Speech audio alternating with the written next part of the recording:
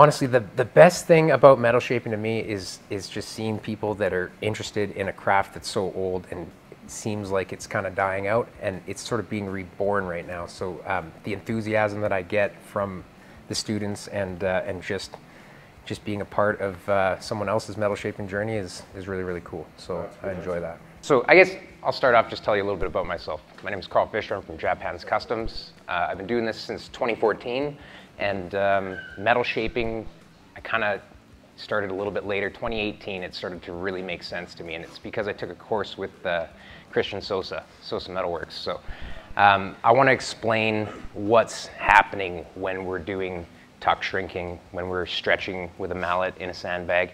And that's what really kind of clicked for me, is like, what is actually happening? So there's a lot of different ways that you can do hand metal shaping. One of the favorite ways is tuck shrinking. So in a stump, you pop a tuck into it. And what's happening is that because we've got this peak in here, if you were to just hammer that flat out, you're not going to get any shrinks, right? But if it's inside a bowl or a stump, you've got opposing angles that are allowing your force down to get pushed in. So you got to think about this stuff like it's clay. Like, I think it was Ray Schlien that says metal is clay. I think Ron Covell talked about metal being like dough. And you're like, when you're rolling through the English wheel, you're really rolling dough. Like, that's actually happening. So you're creating surface area when you're stretching, and you're actually shrinking the metal together and thickening the metal when you're shrinking.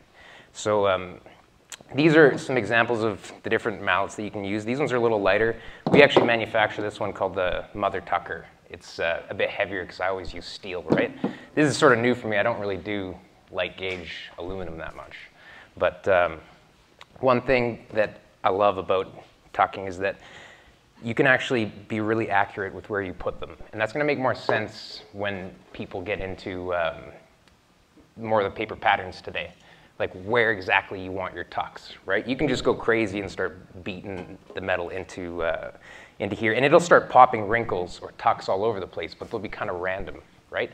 So, I mean, you can do it that way, but one thing I like to do, if I'm actually putting deliberate tucks into material, is that you can actually take an edge and you can kind of make yourself a little weak spot. And that's going to guarantee that your tuck is going to pop there. So that's one thing that I like to do. So it's going to be kind of hard for you guys to see this thing. Here, maybe I'll pull this out. Okay. This is actually a bit of a shallower bowl than I would normally use, but wherever you want to start your tuck, that's where you're going to hit. And so it'll pop up like that. And then we're going to run it out in the bowl, starting from the inside out.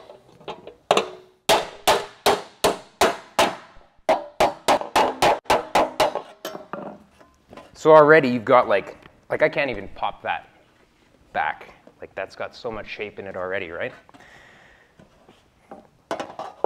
So if I keep going, if you're close to the edge, the tucks will pop wherever you hit. But if you're starting out like this, you're going to want to start a few.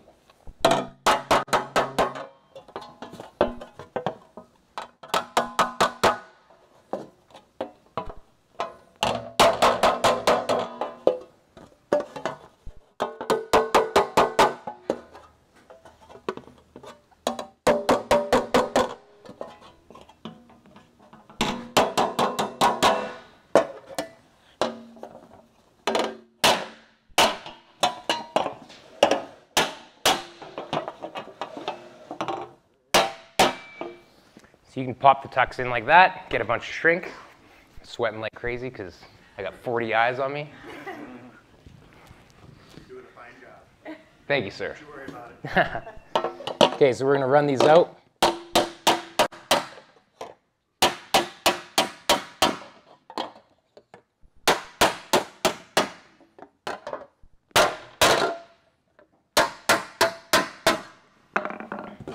Okay, so already we've got a ton of shape. And the other thing with hand metal shaping that's, it always blows everybody away is that how rough this is going to look. Like, we're going to beat the tar out of this thing. It is going to look like it's irreversibly damaged. And And that's just hand metal shaping. So along something like this where you've got like quite a bit of radius and a little less, there's gonna be more shrinks here than here to get that same radius, right? And now we've got like a bit of a reverse curve happening here. If this was dead straight, you would just be forming that over, right? And this reverse curve, if we don't stretch that edge, it's gonna actually pull the tank in, which might be what you want, but that's just something to think about when you're looking at the shape. There's a big difference in tuck shrinking to thumbnail shrinking. You guys saw thumbnail shrinking yesterday. A thumbnail shrinking die, it shrinks the same amount, the whole length. That's why they're talking about stack shrinking, right? Is that if you were to take a piece of paper and put it over here and put all your folds in it, they're like triangles, right? There's more material towards the edge than there is towards the center. So that is what's happening. Like that in a bowl, you can actually get a tuck to shrink more at the end than it does in like towards the center. But a thumbnail shrinking die is going to shrink the exact same amount the entire way. That's why you got to come back and go, you know, to your number 1, to your number 2, to your number 3. Your number 1 might be 1 pass, then 2, then 4, depending on how much shape you're trying to get. So we'll go to the sandbag now. So same thing with stretching. You're going to stretch more in the center than you are towards the outside. So there's going to be more hammer hits in the center than there will be towards the outside.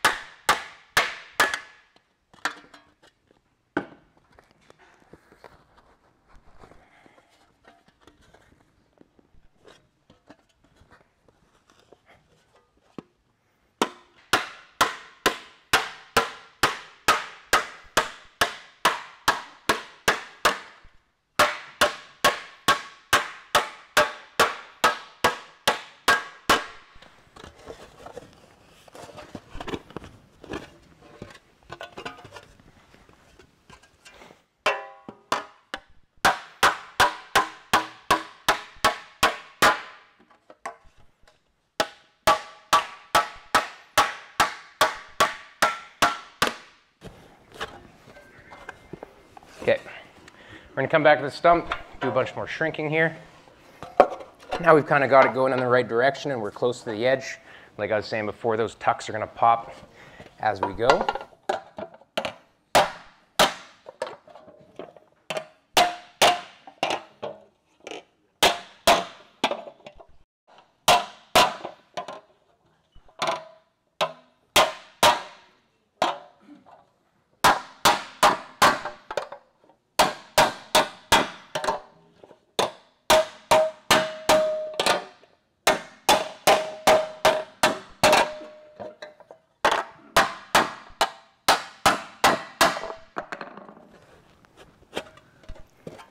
Okay, along here I'm going to pop a few tucks in deliberately because it doesn't have a lot of shape yet.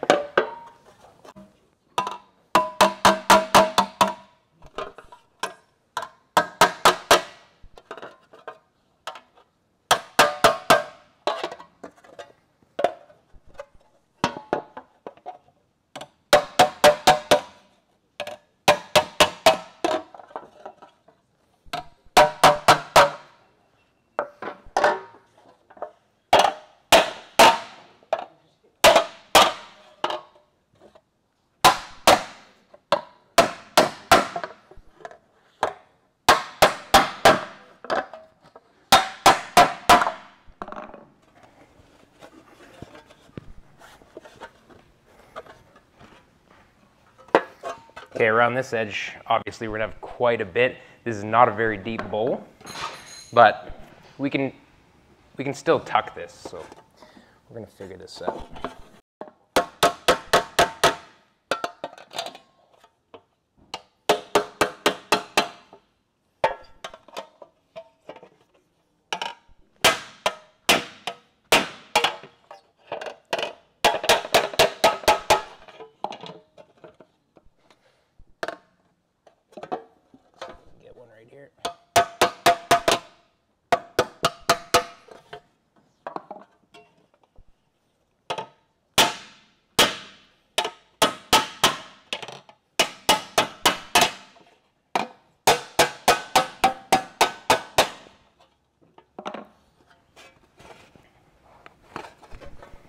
So one thing you can do as well, if you're getting too much shape, basically you can bend it, you can put it out of arrangement so that things flatten out so that you can still get a tuck into it. So if, say we've got too much here, we can always bend it and flatten it out. Now it's flatter in one direction than it is the other, right? So you'll hear a lot about like in arrangement or in and out of form, and that is just manipulating by bending, right? You've got shrink, stretch, form. Form doesn't change the shape. You can bend this into a taco, it doesn't matter. It doesn't change the shape of the material. So you can always work the material that way if you have to.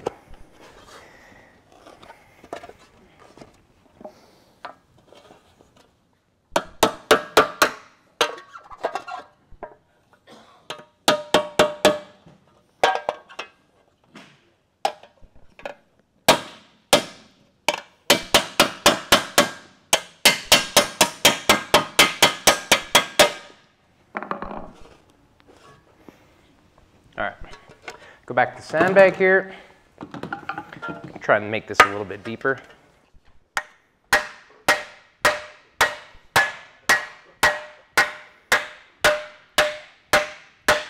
You can actually shrink in a sandbag also, right? Like if you were to get a nice bowl inside there, you'll still be able to pop those wrinkles and run those out.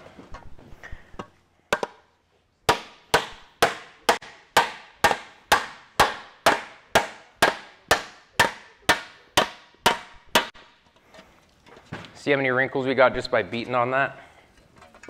We don't necessarily want to have too much shrink there, but we're just trying to get it to come over a bit.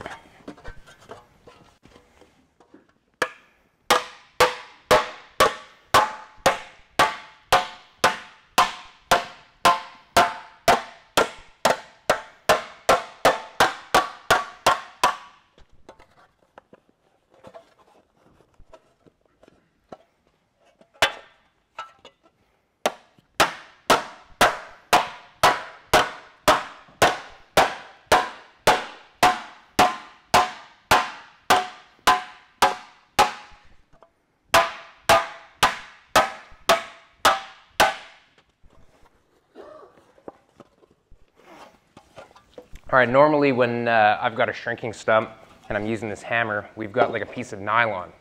And if you're gonna make your own shrinking stump, I suggest it. Nylon is like nice for grip. So it means that you're not gonna actually slide. Like this isn't gonna slide, depending on what kind of plastic you've got. But at this point, we wanna smooth it out a little bit. There's tons of bumps everywhere, so you just find something that's, like this is gonna be perfect to smooth it out enough to get it in the English wheel.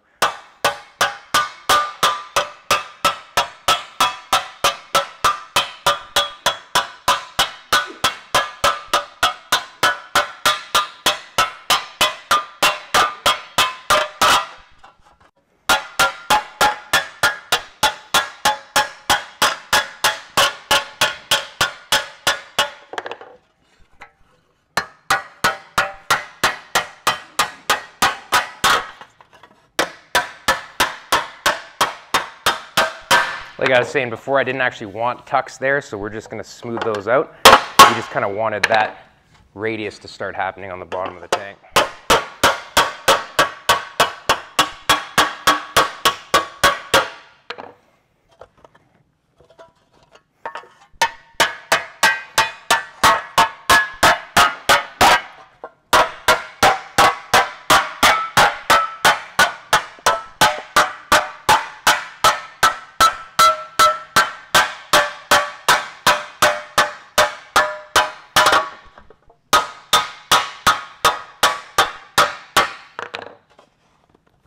I feel like I got the easy job here today because it doesn't really have to be anything, you know?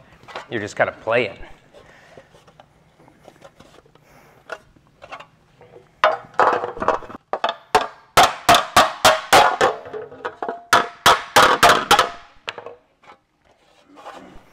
All right, we've kind of roughed out a shape here. You might want like a little bit more tuck happening here. Actually, I brought a tucking fork. I'm pretty sure I brought it. Anybody know what a tucking fork is? Yep. Before I go too far, I want to show you guys one more way to tuck. This is a tucking fork, if you don't know what they are. Make your own. They're just like 2 tapered pieces of rod, and you basically are doing the same thing as what a bowl would do if you didn't have a bowl. So if I wanted to put another tuck right here, we just kind of do that. If I was doing it in steel, I'd have this in a vise, because I don't think I'd be able to do it by hand. Anybody heard of capturing the tuck? Couple head nods. Yeah? Okay. That's what we're going to show you right now. So capturing the tuck. So you want to close the end of your tuck. We don't have a bowl here, so what you want to do is you want to come at a 45-degree angle on the end of that tuck, and you want to see the end of the tuck pop down, and it essentially locks in that surface information of your wrinkle, your tuck, your pucker, whatever you want to call it. So I'm going to hit that down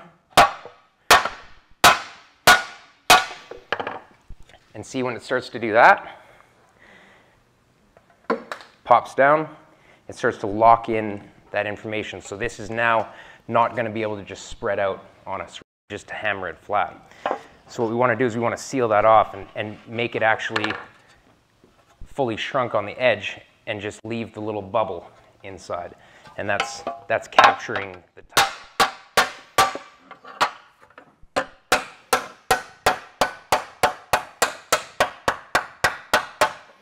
So now that I've got that flat, it's like fully locked in there. And that whole bubble is all the information that's going to get shrunk into the surrounding material.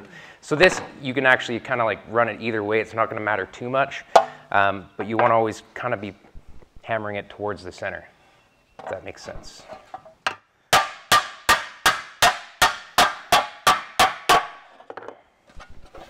Okay, so that's another way that you guys can shrink. So when you're smoothing out a panel like this, once again, you can do it in or out of arrangement. So you always want to choose the flattest or the shallowest radius when you're doing this, right? So I've got a certain radius one way. Let's see what this is. Okay, so we got like a 2 or a 3 here, right? So if we were to run it this way through the English wheel, we'd want like a 2 or a 3, and you don't really want to do that because you could have something wider and shallower. The wider and the shallower it is, the more bumps it's going to be able to hit. So like I see people doing it all the time where they use a planishing hammer and they'll have a high crown die on the bottom of the planishing hammer and they're trying to smooth something out, and you're just stretching it. That's the only thing you're doing, because your contact patch is so tiny and right in the center that all your hits are going to be concentrated enough. I would want to put this through the wheel this way because I want to choose the flattest area, right? So it's going to be like a 36.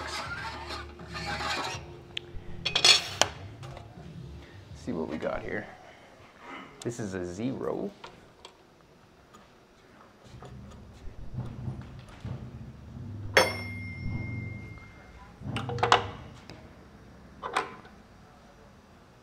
Okay, 24 is what's going to have to do for us.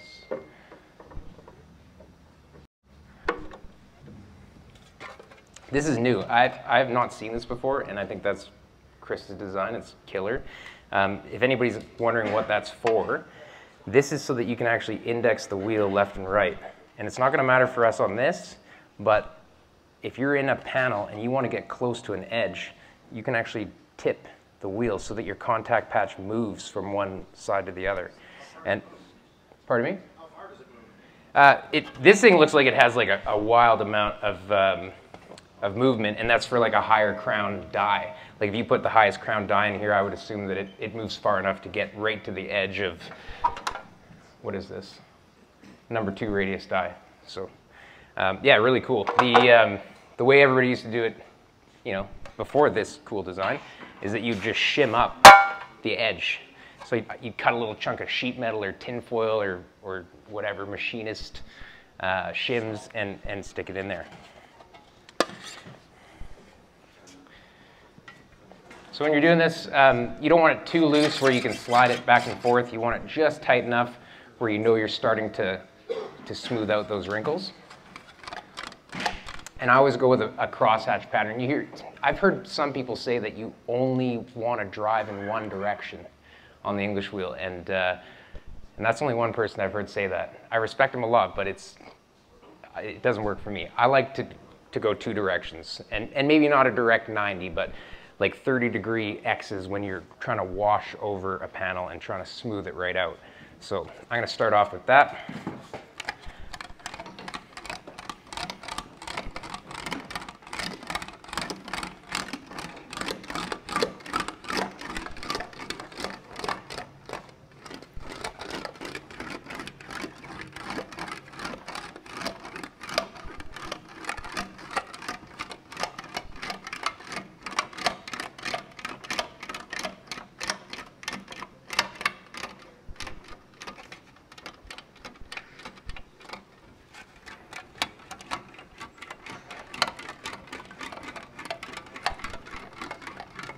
And we'll tighten it up just a little bit.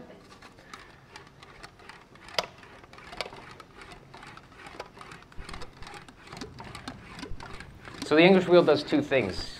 I guess it does more than two things, but you're stretching with it or you're planishing. Right now we're just planishing. We're smoothing things out. You've got to be careful with your pressures because things can get away from you pretty quick, especially with aluminum.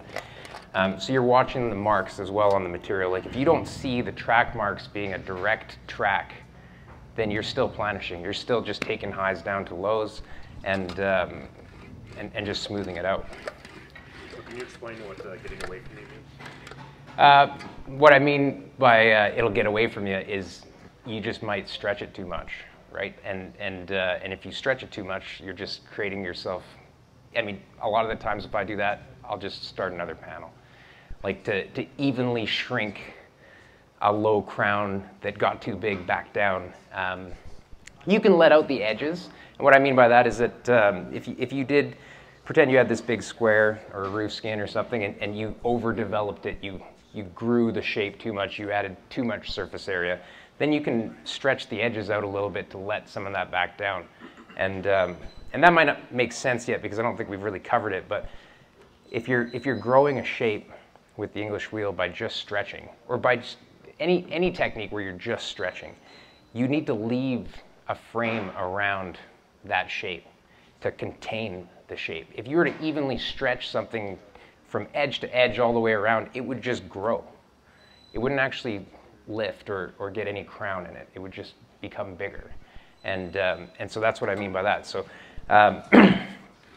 we don't want it to get away from us. We don't want to run over our edges too much.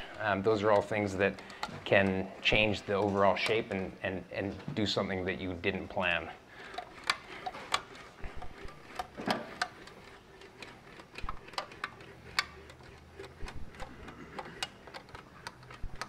You could smooth this entire thing out in the English wheel, and we could choose different dies, and we could put it in and out of arrangement to get, you know, the right shape die in there. But we're going to do a little bit of planishing as well with this.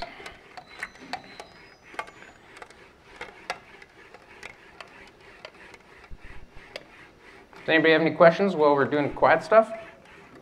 No? I don't know if that's a good thing or a bad thing.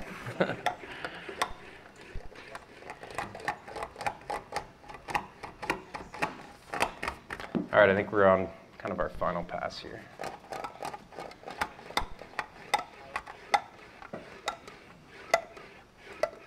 How do you do that if you don't have a English wheel? You can actually do this completely by hand. Which is like body shaping? Absolutely.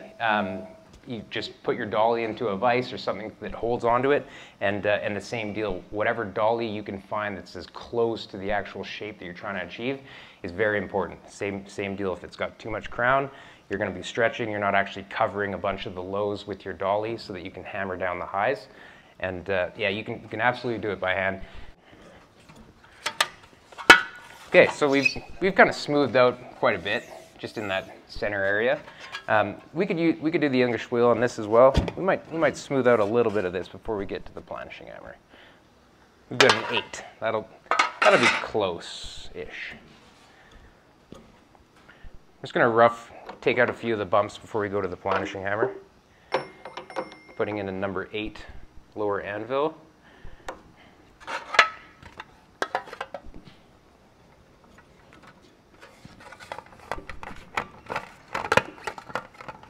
When you're working closely like this, sometimes it's nice to just grab the top wheel and use it.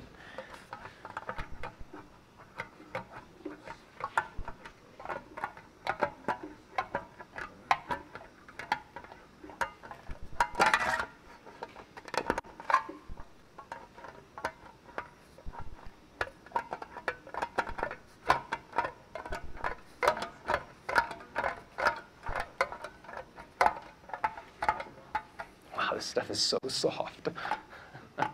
Couldn't do this with steel.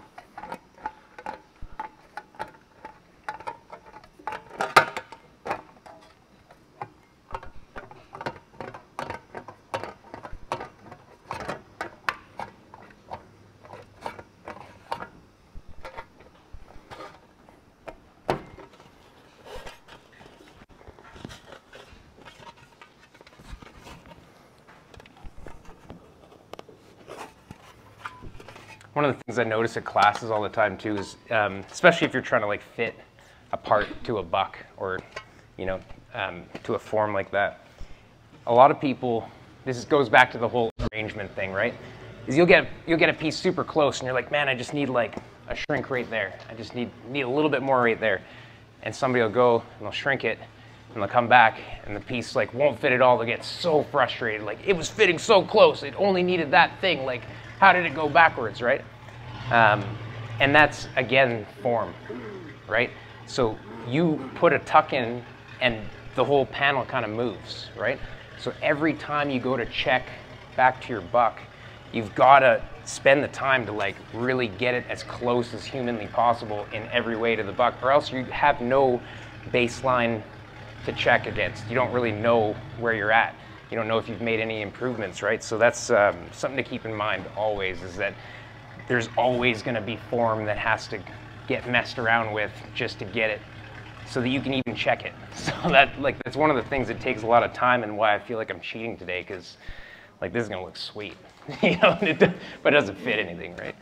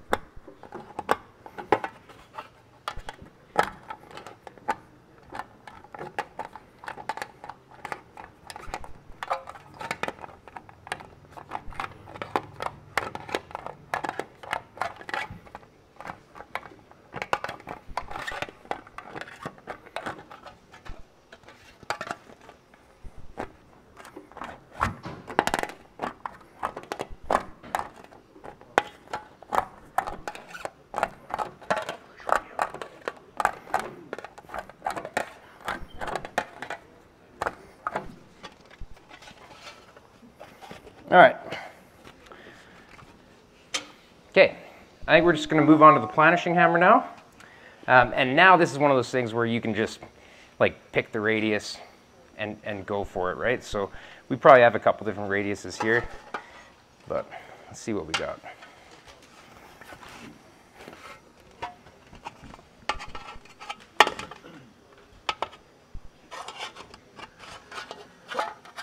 It's mostly a 3. I could probably put another tuck right there just to, I'm going to quickly go throw one tuck in right there just to make it a little more uniform.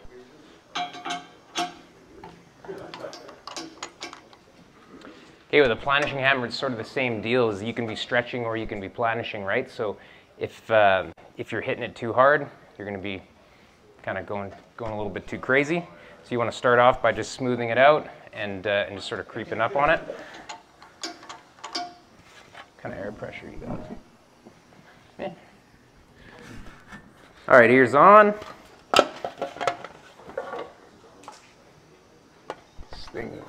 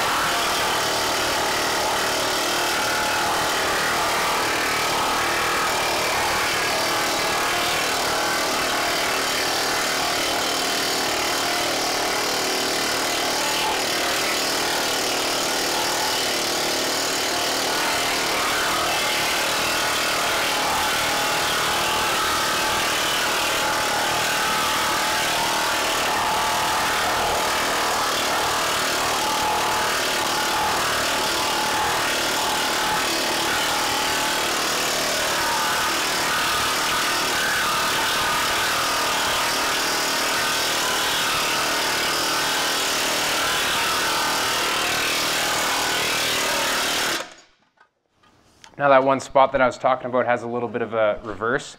I am stretching the edge a little bit just to try and take a little bit of that curve out of it. But for the most part, you want to stay away from the edges. It's the same idea as what Chris was talking about yesterday with Kindig, is that if you're right on the edge, it's the weakest spot, and it's just gonna pinch it. And it's a really easy way to work hard in the material and start a crack. And if that crack starts, you gotta either shave it off or start over or weld it up, and you're chasing your tail. So be careful about that.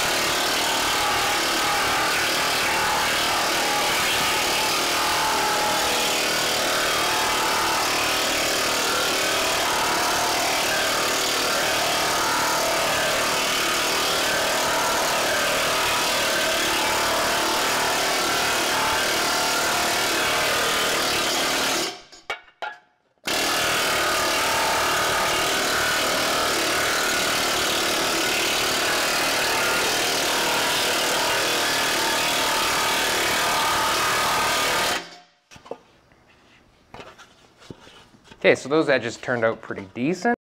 We've got a few little spots here that, like say we've got this little bit of a low right there. We're already on the planishing hammer, we can just pop that right up. We just need to add a little bit of surface area to grow that bubble up, right?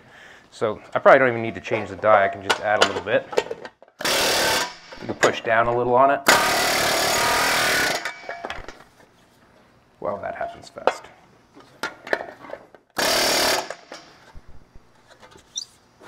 I probably should have changed the die. But we did bring it up, like immediately, like 2 seconds, that thing is gone, right? Because we're kind of aggressive with it. So if we wanted to smooth that out again, we could change the die on the planishing hammer, run over the center, or we could go back to the English wheel. So I think I'll probably do a little bit more I see on these edges here, and then we might wash it one more time with the planishing hammer.